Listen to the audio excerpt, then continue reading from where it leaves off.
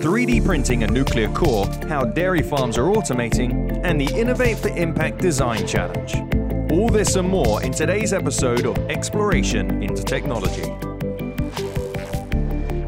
Welcome to Exploration into Technology. This week in engineering, 3D printing is going nuclear. The design and materials of nuclear reactors haven't changed much since the 1950s. Never mind that we have only seen a few new ones in recent decades. Frustrated by the cost and time it takes to build a reactor, a team at the Oak Ridge National Laboratory wanted to do things in a radically different way. They are following a data-driven approach to build a 3D printed nuclear reactor core prototype that could enable nuclear plants to run more efficiently. The core is made of silicon carbide, a material that was costly to machine due to its hardness, but recent advances in additive technologies have allowed the ceramic to be 3D printed. What's even better is that by building the reactor layer by layer, sensors can also be embedded in it. That will allow a nuclear plant to run far more efficiently. Speaking of efficiency, robots are now being used increasingly to introduce flexibility and stability into the farming industry. The agricultural sector has faced several problems in recent years, including food waste and labor shortages. These challenges have only gotten worse during the COVID-19 pandemic. In response, the industry has turned to automation as a solution. According to Ag Funder's 2020 Farm Tech Investing Report, farm tech startups raised $4.7 billion in 2019. One of these startups is Iron Ox, which has built an automated greenhouse to grow vegetables hydroponically all year round.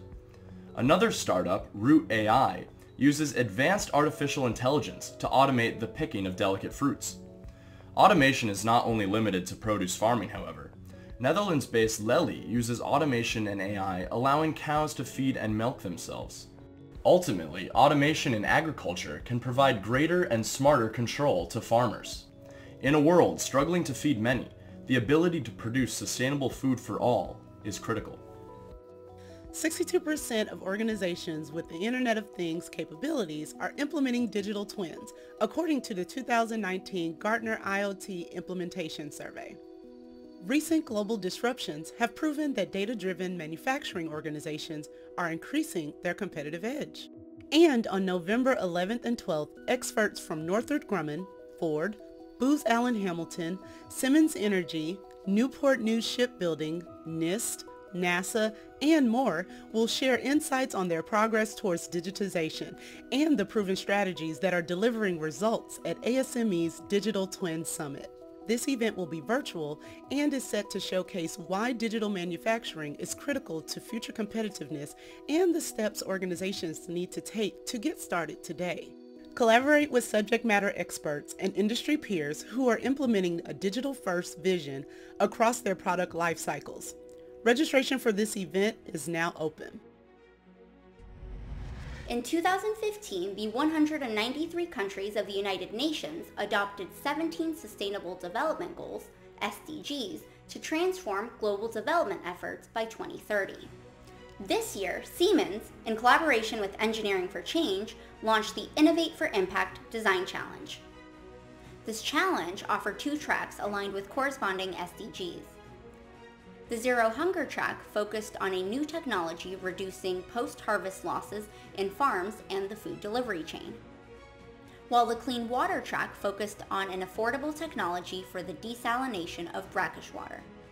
The challenge received interest from 34 countries and over 43 universities, resulting in 220 design submissions with more than 23,000 total participants. Judging these entries was a team of multidisciplinary judges and fellows from around the world, with a collective 222 years of experience in water and agriculture. On September 15th, the 2 winning teams were announced in a virtual awards event. Opening remarks from Barbara Humpton, CEO of Siemens USA, and Tom Constabile, ASME Executive Director and CEO, were followed by mindful conversation between hosts, expert judges, and the recipients. Taking the prize for the Zero Hunger category, the Eco-Life food team introduced a cold room made of locally sourced materials and recycled elements called the Eco-Life Cold Room. Their design, targeting communities in central and southern Uganda, lessens crop loss for rural farmers by reducing poor handling and storage techniques. The prize for the clean water category went to the Guardians of Water, who through collaboration with the Penobscot indigenous community developed a ready-to-assemble solar-powered desalination device. The team also developed a comprehensive education strategy to help the adoption of the technology in the arid La Guajira region of Colombia. In addition to the $10,000 prize, the winners will also receive guidance and support through the E4C network and subject matter experts at Siemens. They will be showcasing their designs at the Tech Gallery at Impact Engineer 2020 on December 3rd through 4th. Registration for this virtual event is now open. To view the finalists, the awards, and winning videos, visit the Engineering for Change YouTube channel. This year, 2 new competitions have been added to an already comprehensive lineup of events at ASME's Engineering Festival Digital 2021, both with a focus on the environment. Participating in competitions enables aspiring engineers to foster innovation, connect with peers, and gain valuable hands-on experience. For many students and early career engineers, these competitions showcase technical and business skills around exciting technologies. The new events are ASME Reboat, a global competition that focuses on the design and the racing of a remote-controlled boat that runs exclusively on solar.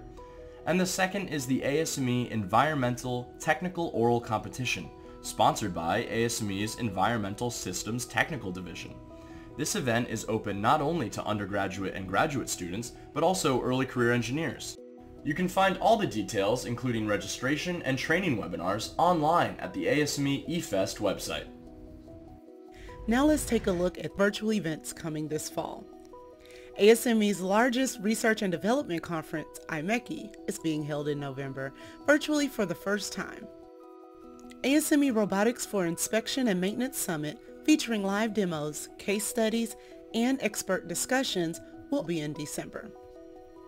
To get more information on these events and to participate, visit asme.org. That's it for this episode. Thank you for watching. Please click that subscribe button and we'll see you next time.